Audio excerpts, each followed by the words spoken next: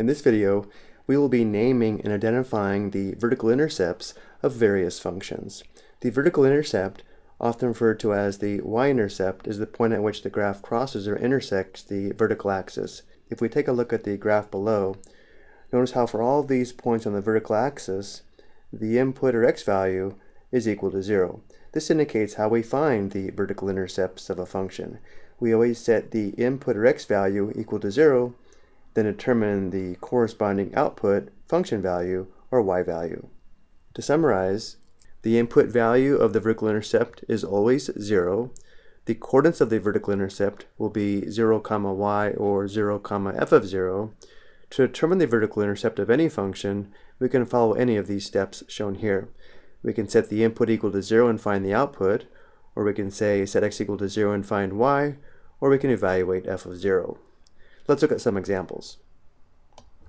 The first function is f of x equals x squared plus 3x minus 10.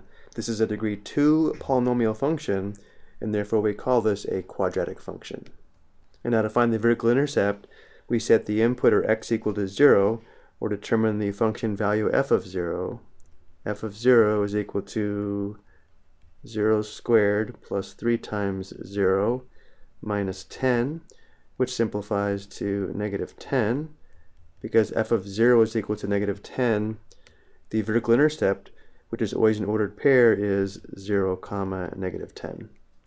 Next we have f of x equals 5x plus 7. This is a polynomial function of degree 1, and therefore we call this a linear function. To find the vertical intercept, which we may recognize, this function is in slope-intercept form, and therefore the vertical intercept or y-intercept is positive 7. Or to show work, we set the input or x equal to 0, giving us f of 0 is equal to 5 times 0 plus 7. F of 0 is equal to 7. The vertical intercept is 0, 7. Let's take a look at the graph of these two functions. Notice how the vertical intercept is this point here with the ordered pair 0, negative 10. And for the linear function, we can see the vertical intercept is this point here with the ordered pair 0, 7. Next we have f of x equals the square root of the quantity 36 minus 3x. This is a radical function, but more specifically, because we have a square root, we can call this more specifically a square root function. And now we'll find the vertical intercept by setting the input or x equal to 0, which gives us f of 0 equals the square root of the quantity 36 minus 3 times 0.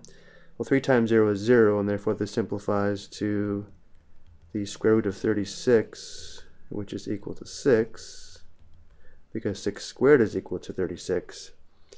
The vertical intercept is the ordered pair 0, 6. Next, we have another square root function. So to find the vertical intercept, we set the input or x equal to 0. F of 0 is equal to the square root of the quantity 2 times 0 minus 8. Notice how here the radicand simplifies to negative 8, giving us f of 0 is equal to the square root of negative 8. Remember, for the result to be real, the radicand must be non-negative.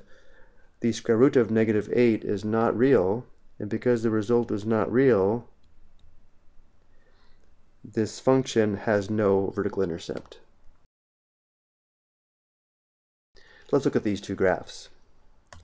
For the first square root function, we can see the vertical intercept is this point here with the ordered pair 0, 6. And for the second square root function, notice how the graph does verify this function does not intersect or cross the vertical axis, and therefore there is no vertical intercept.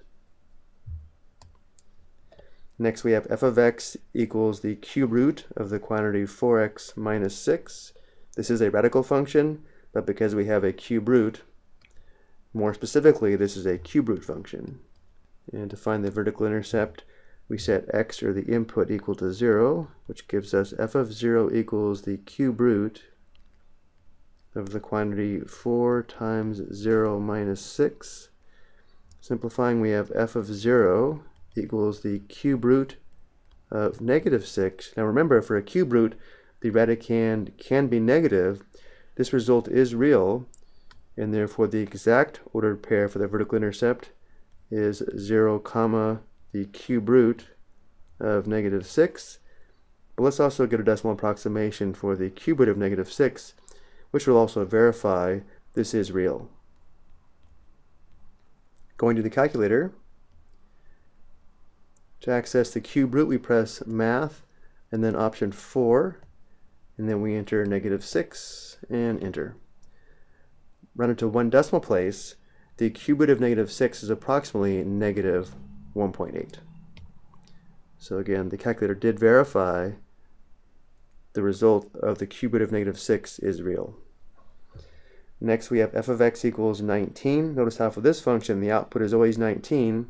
This is called a constant function. So whatever the input is, the output is always 19. And therefore, if we set the input or x equal to 0, f of 0 is still equal to 19. And therefore, the vertical intercept is the ordered pair 0, 19. Looking at the graphs of these two functions,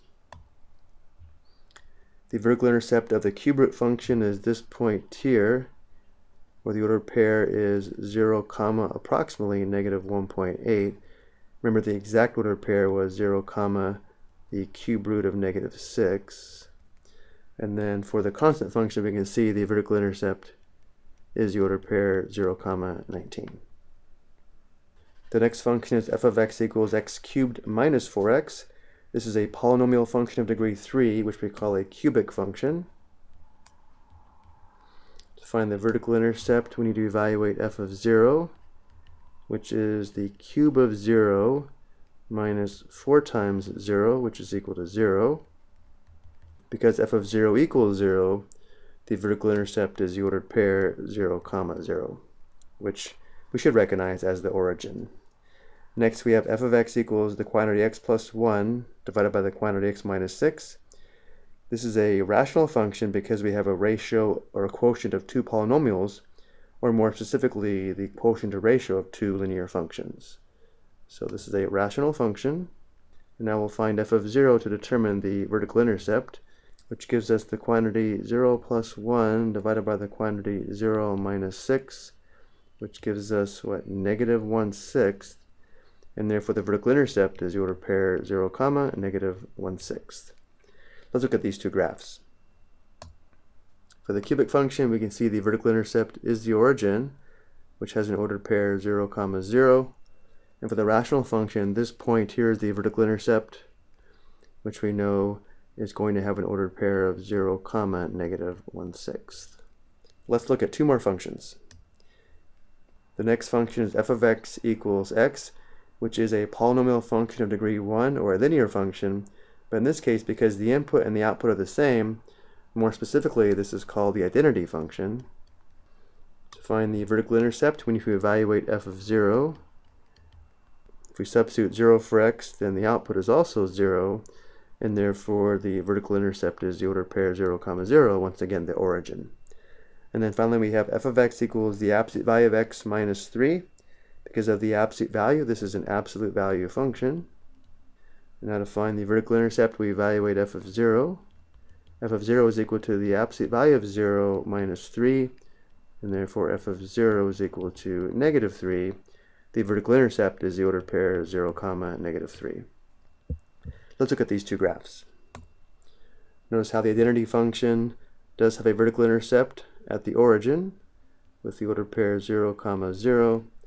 And the absolute value function does intersect across the vertical axis at this point, which has an ordered pair 0, negative 3.